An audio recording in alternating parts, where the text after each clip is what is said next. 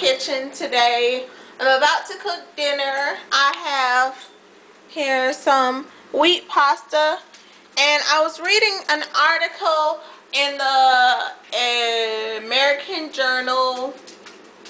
The American Heart Association put out an article with recommendations in 2006 about eating more fruits and vegetables, and it also said that you shouldn't cover your fruits and vegetables in salts, sugars, and fatty, salty, sugary sauces, which is what I am best at because it makes the food taste good. So I was like, how am I supposed to eat vegetables without, you know, adding some heavy cream sauce? Not cream, but like, you know, I've been learn how to make cream sauce out of like almond milk and mushrooms and stuff. But, you know, so I'm trying to find something else. So I got my wheat pasta going. I don't eat a lot of carbs, but I'm trying to have to eat what's in my cupboards. So here I got some onions that I'm going to saute. And I got some garlic. I know that's a lot of garlic, but I don't care. I like garlic. Then I have olive oil that I'm going to use a minimal amount of. Oregano, basil, rosemary, and I got a lemon and a lime from when I made my guacamole. So I'm just going to squeeze the lemon. I don't think I'm going to use the lime. And make a lemon herb sauce for my pasta. So yeah, hopefully I'll tell you how it tastes tomorrow. So I've been doing these vlogs, but I decided to do a what is vegan blog. So what is being vegan? It's not consuming meat.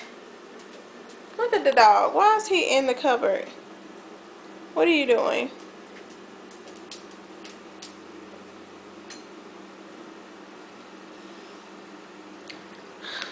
It's not consuming meat or animal products or byproducts or whatever. Some people don't like to wear animal skins or use animal products like cleaning products or cosmetics either.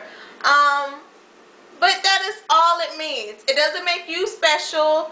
It doesn't make you better than anybody else. It doesn't make you weird. It doesn't make you abnormal. You can still have fun with people who eat meat. You can still go out with people who eat meat. It's not that big of a deal. Yes, some vegans, it is kind of like, I know a healthy living secret. What I would like to share it with you. That's my approach at telling people about veganism. It's a healthy living choice that I make.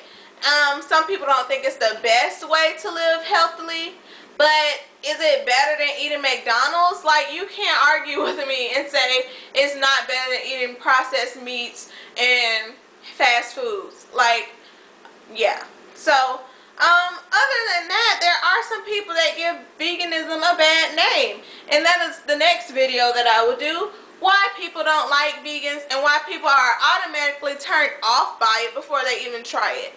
So, yeah, that's it for today. I'll see you all later, and I'll tell you how my wheat pasta with lemon herb sauce went. Bye. Say, I know who I'm talking to. That's why I spoke.